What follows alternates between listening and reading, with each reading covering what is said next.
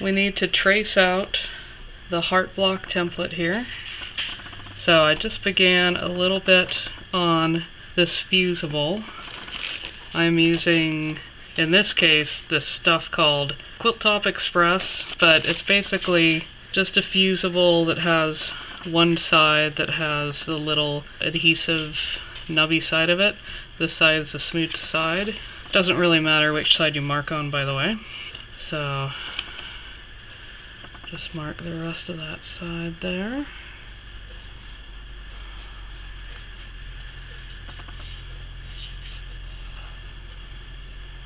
There. And you could really mark that with any marker. This one's a Frixion marker that's iron away. Since this is something that will be fused later, the iron away part doesn't actually matter. And so now I just go through and I just cut it out.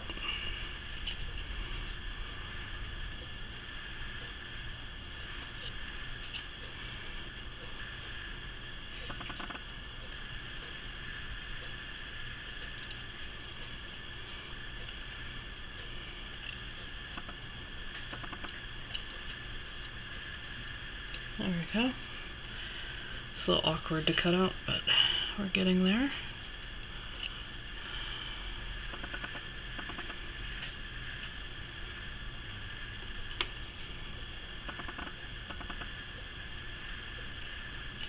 Okay. Now we have our piece cut out of the Fusible. Smooth side. This is the bumpy side. This has got the adhesive. So, we're at the sewing point, the first sewing point that is, for doing the heart applique that has the Fusible. So, I'm gonna end up coming up with something that looks like that. So, first thing is I like to go ahead and just do a little snip. Just do a little snip right into there, and that way it's just ready to go so that I can get that turned. And then that's going to be my piece that I cut out before. And let's see, I'm feeling around, like that feels smooth. Yeah, that's the adhesive side. We want the adhesive side, which in this case is going to be kind of like our right side, I guess, against our right side here. These two pieces are together, and then just going to go tracing around the perimeter here.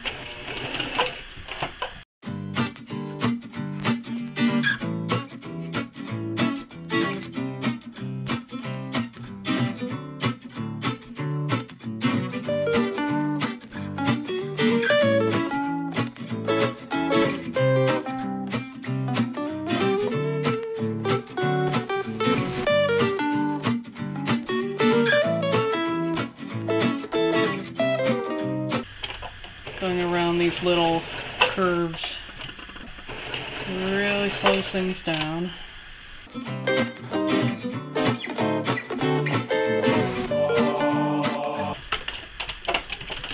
Good that way. Now we're just going to cut all of that away. And then what we want to do is we want to get these pieces turned. So we're gonna just drag these out. That's the preliminary bit there. Okay. And do it to this one. Right here. There we go. And this is my background piece that I'm putting the little blue circle fabric onto. Kind of a blue, sort of a teal, I guess. So it's one of those blues that's not a purely, it's not a pure blue, kind of a mixture. And then I'm just using scissors. You know, you can use like a chopstick or something. these scissors, you know, it's pretty blunt on the end. I wouldn't recommend using something super sharp, but we're just going through. And a lot of times when I turn something, like if I'm making a pot holder or something, then, you know, or the face masks that are so popular that we're all making because we have to wear them so we can do shopping. And actually I can kind of feel here I would have probably wanted to do a little bit of trimming, because that is kind of laying a little not the greatest. But, you know, just kind of smoothing it. Since I haven't gone as far with this one, I'm going to go ahead and just do some real quick strategic little trims. Much like I did on the style of applique where it was utilizing the starch. Actually, for this, I think I'll use this little trimmer. Or maybe not, I don't know. It's working. It's working. Not that bad. And with this, I don't have to do as many little trims to it, because it's not like I'm trying to get this to iron real nice and smooth around a curve, like in the one applique video where it uses the starch. So there we go. I already feel like this is laying out better, quite frankly. So this already feels like it's cooperating a lot better. So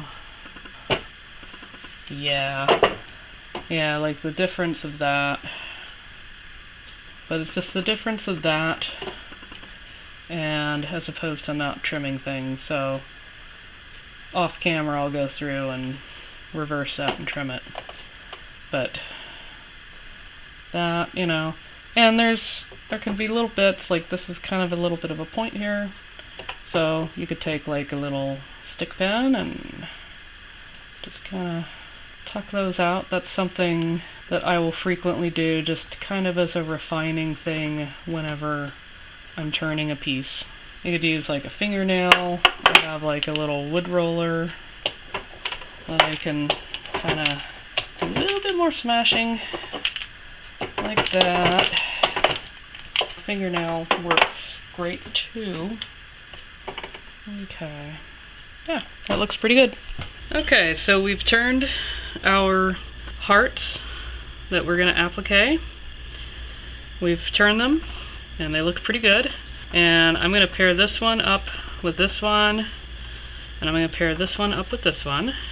So, just like with other methods, I want to try to center that heart, so we're going to do that. So I got that like that. And then I'm just going to eyeball it. You know, that looks pretty good. Okay. And then it's just pressing that down for about 15-20 seconds. Should be pretty good. Okay, I'm able to cover the whole heart with the iron, so that's good. Nice thing about my iron is at 30 seconds it'll do a flashing light, so that's definitely enough. Okay, so yep, that is really nice and secure there. And then I'll just go ahead and quickly do this one. Let's get that little centering press mark. We're just gonna gently put that on there. Okay, we're just gonna hold that in place. While we're waiting for that, this is a great time that if you like the content, please subscribe and please put a like on the video. That really helps me out. I'd love to hear any comments about what sorts of projects you might be working on. Maybe you're working on a heart project for Valentine's Day, so here you go. Look at that, see? That's on there real nice. So I'm gonna go ahead and stitch on these blocks where I used the Fusible. This machine is a single hole plate. It can only do straight stitch. My other machine can actually do like blanket stitches, zigzag stitches. A lot of people like to attach their applique using a blanket stitch or a zigzag stitch. I'm just doing it with the straight stitch on this machine here. Works just fine for my needs.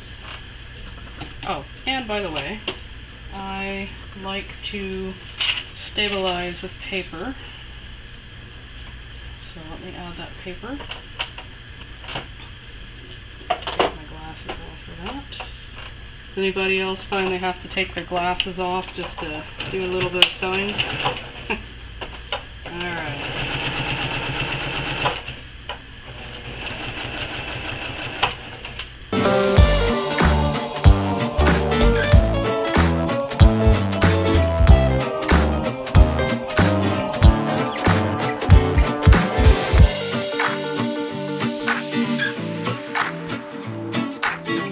If I had a lot of this to do, I would put on my knee lift that I have for this machine. It's really cool. It's a bar that plugs into the machine, and it basically raises the presser foot up and down so that I don't have to keep doing this all the time. So, anyway.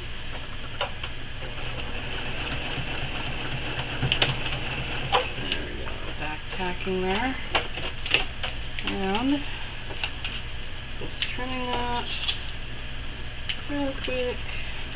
So, as you can see there, it's got pretty nice little perimeter stitch there. That's a really nice looking block, if I may say so myself. That'll make somebody happy. Brighten their day.